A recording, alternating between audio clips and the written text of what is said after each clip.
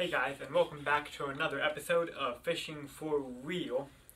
Got this bright shirt, it's probably very reflective against my light back there, but anyway, welcome back to another episode. Today I'm just going to show you guys how to rig up a drift rig for salmon fishing. Now, where I'm at in Washington, I live in Washington. Right now salmon are coming up in the rivers, and been fishing quite a bit lately. Haven't really done any good so far. My brother hooked one yesterday and lost it. Today, this morning, my grandpa had one on and lost it. So, you gotta use barbless hooks. You lose a lot of fish. And I'm actually going out a little bit, so hopefully I can actually get footage for you guys, catch a couple fish maybe. But I'm just gonna show you how I rig up for fishing. And I use a lot of different techniques, but here's just one that works pretty well. And so I'm going to start out with this rig for drift fishing with, a rod, of course. You always got to have your rod. So right here I've got a 9.5 foot landing glass. And this one actually, this particular model is made for side drifting, which is basically like drift fishing, just out of a boat.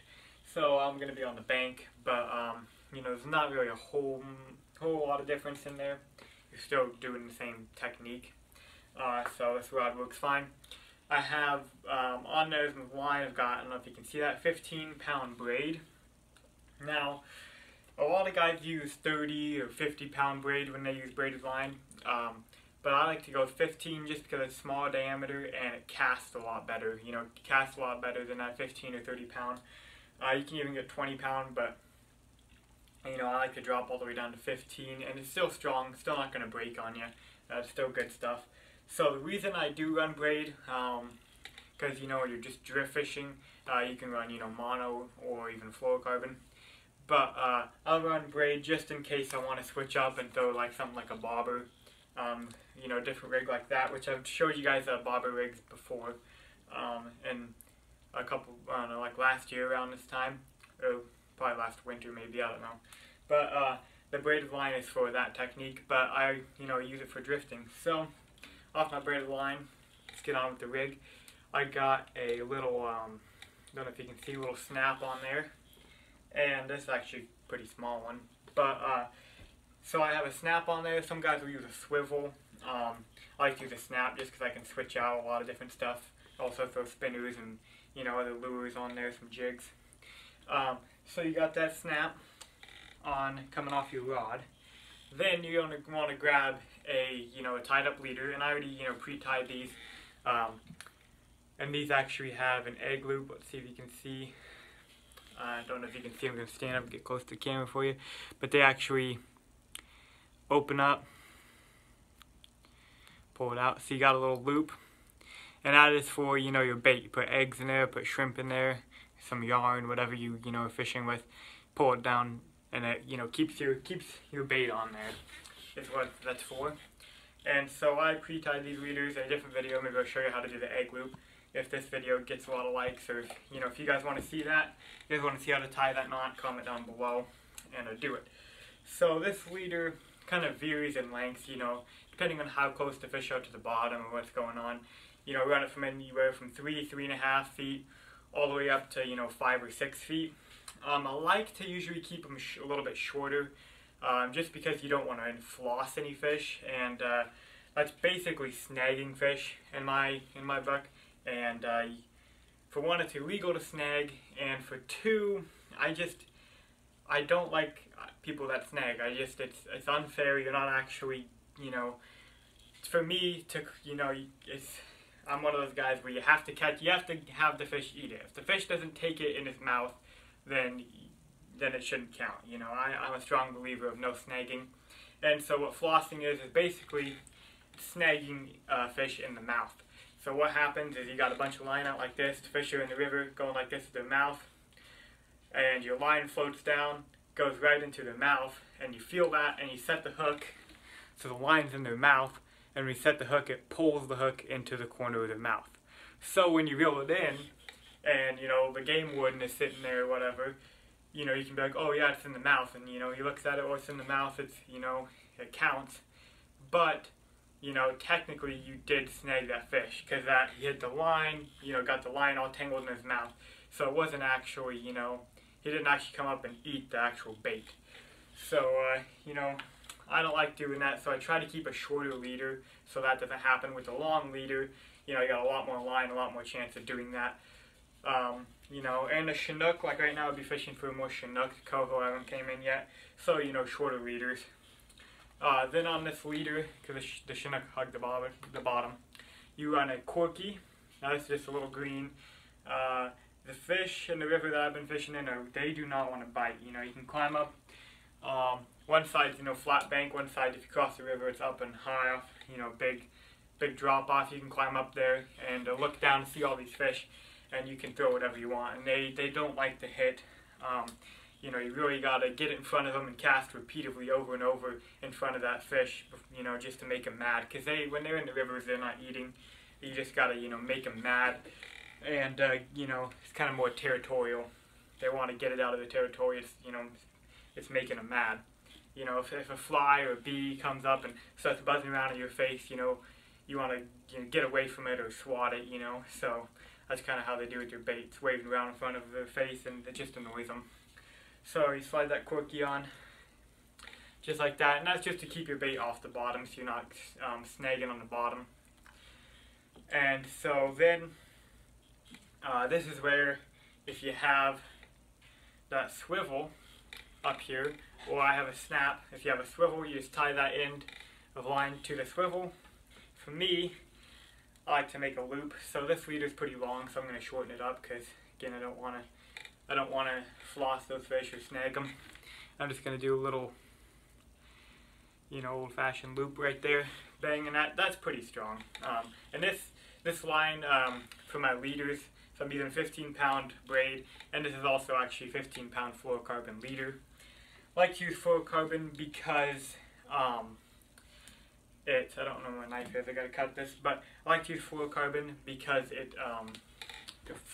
it's invisible. So, you know, right now the water is very clear, you can see the fish can see, and you don't want them to, you know, see that line and get spooked off or whatnot. So I just like to use fluorocarbon. And yeah, it does sink, so say I was running fluorocarbon without the Corky, it would sink down and get snagged up a lot more. But that Corky helps that fluorocarbon, you know, kind of makes that fluorocarbon float. So what I did, just tied a loop, and when you tie that, you want to have a good tag end. I don't know if you can see, there's a nice tag end sticking off there, and you want to leave that on there. Or if you tie it to your swivel, you know, you leave that tag end on there. So then I'm going to hook that loop onto my snap, or if you tied it onto the swivel, it's already on. So then what you do is you got that tag end on there, like I was talking about. You take a piece of this hollow core pencil lead, and there's different ways, you can use all kinds of stuff, there's different ways to do this, but I like to use this stuff. It's hollow core pencil lead, so it's just basically lead that comes in a big roll, and you can bend it and do all kinds of stuff with it. And it's hollow, it's got a hole that goes down the middle of it. So right now the river's low, clear, you don't need much, so you know, you just take some of this, you find out how much you need, and you just bend it a couple times, bust it off, and you got a hole going through it. And so now what you do is, with this pencil lead that has the hole, take your tag in, I really hope you guys can see, and you put that hole, you put the tag end in that hole that way. Then you grab your pliers, and you're going to pinch, I really hope you can see this, like I said. You pinch down, and you pinch that weight onto your tag end. Okay, so now if I let go, now where my tag end used to be, my weight is on there. And you pinch that down really good so it doesn't fly off when you're casting. And what that allows to happen is, a lot of times, like I said, your Corky keeps your bait up off the bottom, and this weight's going to be down there. You want this weight just to go tick, tick, tick, just bounce, you know, bounce along the bottom. You don't want it to drag, you just want it to go tick, tick, tick. You know, every couple feet you want it to, you know, just bounce on the bottom, just so you know your bait is down there. And it's a nice natural, you know, drift presentation. Looks like, you know, something drifting on the river. So the reason I do that with the weight is so when that weight's down there drifting and it gets snagged up, I'm not going to do it just because I'm going to actually use this rig when I go out in a little bit. But you get that weight snagged up, all you have to do is pop it real quick, and that weight slides right off. It's just pinched onto your tag end. it slides right off. You reel in, you still got your corky and hook on there, and you just slide on another piece of pencil lead. And a pencil lead, I'm pretty sure it's not too expensive. You get a big roll of it. Just make sure you get the hollow core, and there's different sizes, different thickness of it. I can't remember what this is, but you know, right now the rivers are, you know, at least where I'm at, they're still, you know, shallow and not running very fast. So you want to get them, you know, thinner stuff.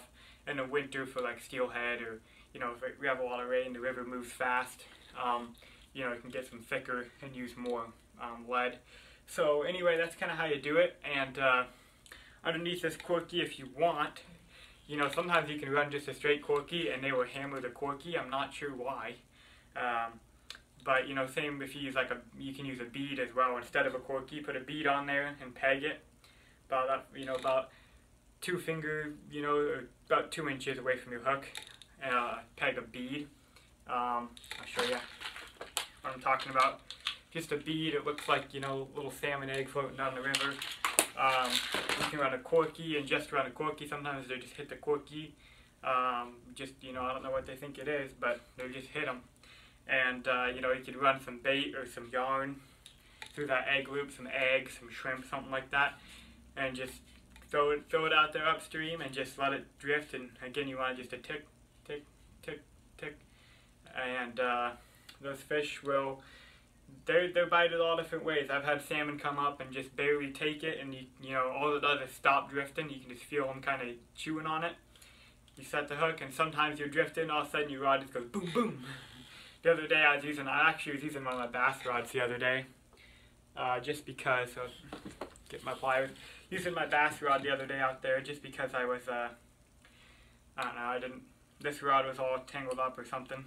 And so it was my Dobbins, what was it, my 703, and I use it for like jigs and stuff sometimes, right? And so I was drifting along, and it felt like, I've never caught a 10-pounder before, but it felt like what I would imagine a 10-pound bass crushing a jig. I mean, I was drifting, all of a sudden my rod just goes boom, boom, and I just like thumped it. And I missed the fish, set the hook, I felt him for a second and he was gone. But sometimes they just hammer it out of aggression, sometimes they just come up and pick it up and carry it, you know, out of their territory. It just depends, but you know, if you're somewhere, you know, Washington, somewhere with a salmon, you know, I know like the great, you know, salmon run in the Great Lakes and stuff, and so, you know, if you're anywhere around where you know there's rivers with salmon, go down there, you know, make sure you know your regulations, but go down there, give it a try, and see if you can't catch any fish.